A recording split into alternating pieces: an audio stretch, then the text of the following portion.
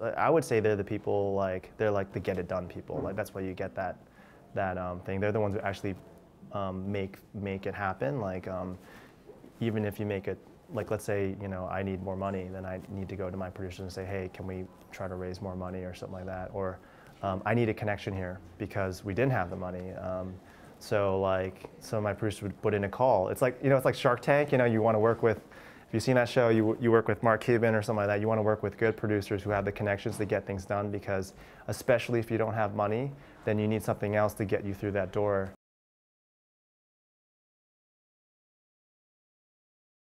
It was great. I mean, Simon's a very creative guy.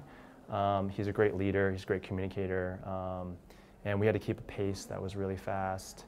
And he knows how to do that. I think you know, he has a lot of experience as well, like even from the producing end. So you know, he's on time. He knows what he's doing, and he gets it done.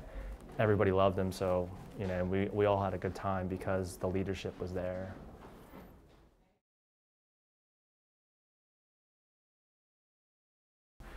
There's a very good story about Richard, how we found him. He actually knew Simon Yin, the director, and we were looking for this CEO type, this guy who was going to represent Hong Kong and represent them well. And we were very careful about who we would work with. And so I was like, oh, I know Richard Eng. And actually, Richard Eng is actually known to audiences as this comedian. So we were like, well, he looks the part and he's a great actor, but can he do this dramatic role?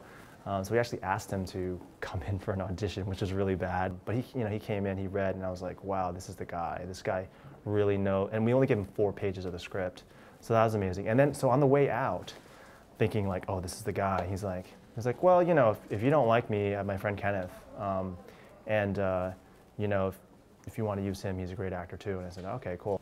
So I asked Simon to you know, because he's the director, go after Kenneth. And then so we sent him the script, and Kenneth really liked the script.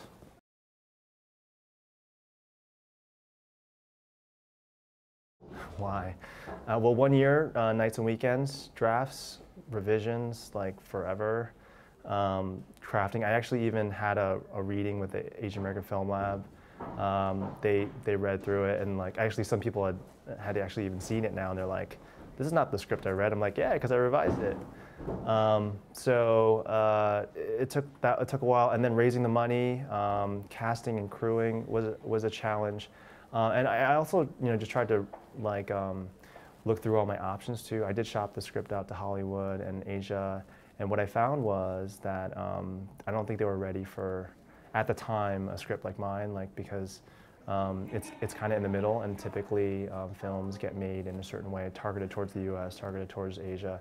And so we're doing this film that you know, was new, and how do you market this? How do you market English language coming out of Hong Kong?